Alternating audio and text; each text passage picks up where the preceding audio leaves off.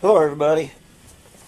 I'd like to show you these Starship coils I've been working on about the last week. It's the first one I did. This is a 24 point Starship. This guy is a mind-teasing, brain-numbing, torturous coil to do. What did he call this one? A 24 point offset bifilar wound star chalice coil. So pretty intense one. Found this one on Mike Power's website. I actually did 2 layers of what he shows so that it turns into a nice cone. Otherwise it's kind of a dish. Anyway, I'm using these with the Bedini circuit, the simple schoolgirl circuit, and it's pretty cool what's going on. I wanted to show you what's going on the scope and how it's actually charging batteries. This is a little jig I made for this guy. 24 points, evenly spaced, 15 degrees apart. This is the other one. 36 points, but you skip every third one, and it's still based on 24 points, but each separation is 10 degrees. So that's how I made those guys. Let's see. I'm gonna go ahead and cut and get this thing set up. Alright. I wanted to make a couple of notes before I started this thing up, especially for the folks who want to play with a Bedini circuit. A normal coil, you know, you start, you keep winding, and then you end. And you consider this beginning and the end of the deal, and you got to hook the circuit up in a certain way. Well, this coil, because it's bifilar wound in the opposite direction, so you got to actually flip 2 of the leads. So you got to basically pair up one of these with one of these. So if you find that you're plugging it in with this coil and it's not working, reverse 2 of the leads and it should work. This guy is wound just basically like this one, so it has a beginning and an end, and I didn't have to flip that one.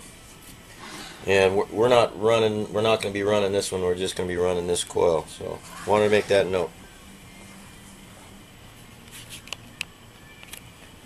Oh, and also I'm using about 300 ohms on the circuit to make this thing work.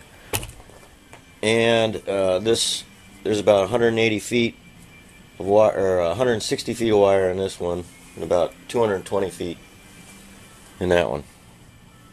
And that's per wire length. So anyway, okay. Alright, and of course here's my little poor bee that's dying on my table. It's been here all night. Poor little guy. Yeah. Anyway, it's been the little mascot of the evening. Thought I'd share that with you. Alright. Okay, about ready to fire this thing up. I wanted to do a comparison for you on the oscilloscope, so I'm going to start this wheel here. Background, it's that 2-coiler I got going. I want to show you the signal it puts out.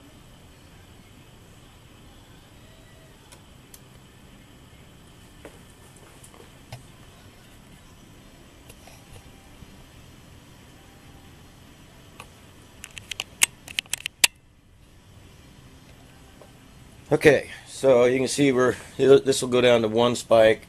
We're basically on the 5 millisecond scale right there.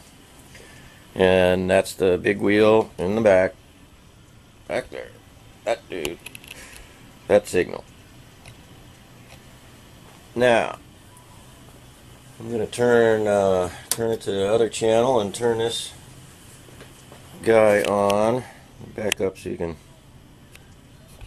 see the meters here. Okay.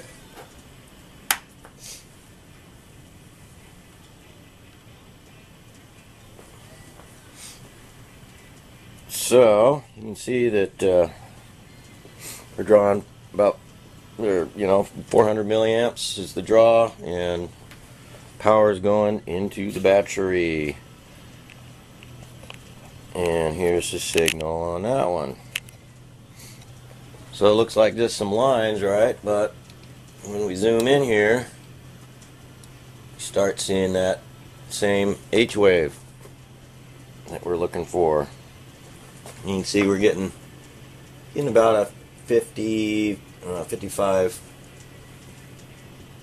10, 20, 30, 40, 50, about 55 volt spikes.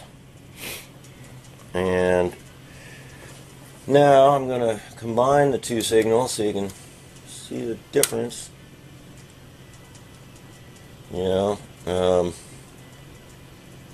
Just to show you the frequency comparatively. I mean, this coil is just slamming by, whereas here,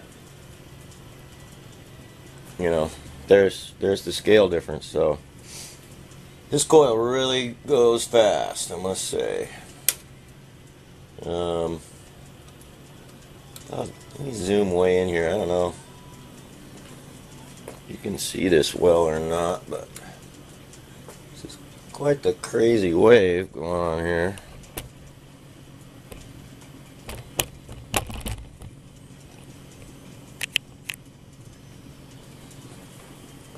So you can see it's just bouncing and then evening out, so it's really swinging right in here. Kind of interesting. Anyway, this here setup, it's just this coil sitting here, self-oscillating, no magnets required, and it's doing a great job of charging batteries. I've been messing with this little 7 amp hour guy and put it through quite a few cycles, and it's working great. So basically that's what I wanted to show you. If anybody has any questions or comments, feel free to let me know, and hope y'all enjoyed. Alright, see ya.